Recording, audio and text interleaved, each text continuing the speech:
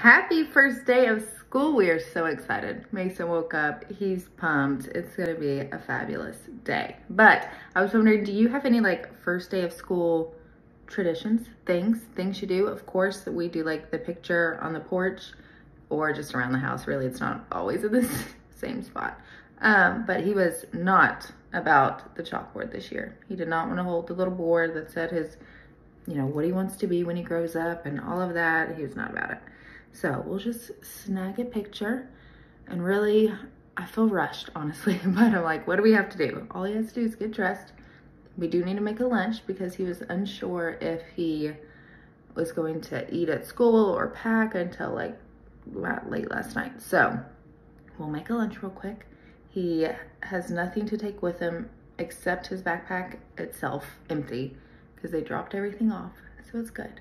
It's gonna be a fabulous day, and I cannot wait to pick him up and hear how it went. I'm like, almost all of his friends are in his class, and the ones that are in the other class, they said, like, I'm just talking, but they said that they do a lot together and they have recess at the same time, so they'll see each other a lot.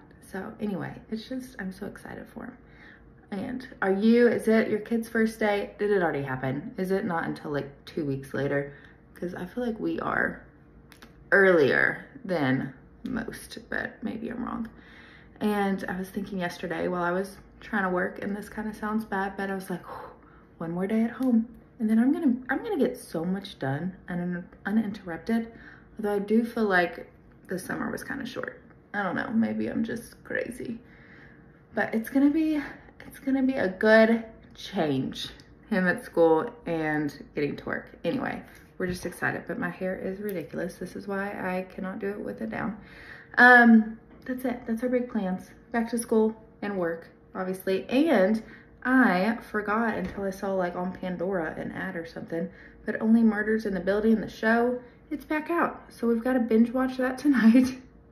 That literally, I'm 99.9% sure that is what I'll do tonight. Maybe with some popcorn, who knows? But that is my one show I can binge watch and not feel guilty about. So it's gonna be a fabulous day if I wake up. I don't know what that was about.